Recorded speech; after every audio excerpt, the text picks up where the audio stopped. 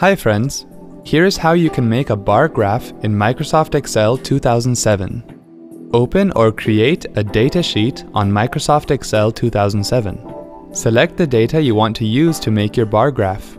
On the ribbon, click on the Insert tab. On the chart group, click on Bar and then select the chart you want to insert. You can resize and shift the chart wherever you want on the sheet.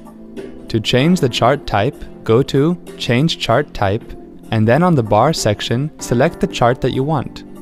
Click on OK. To change the chart style, click the style you want. Now under Chart Tools, go to the Layout tab.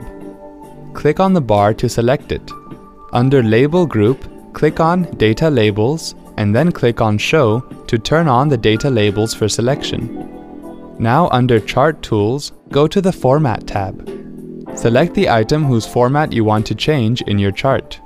In Word Art Style section, click on Quick Styles and then select the style of your choice. You can repeat the same steps to make any other format changes. See, that wasn't hard at all. Thanks for watching.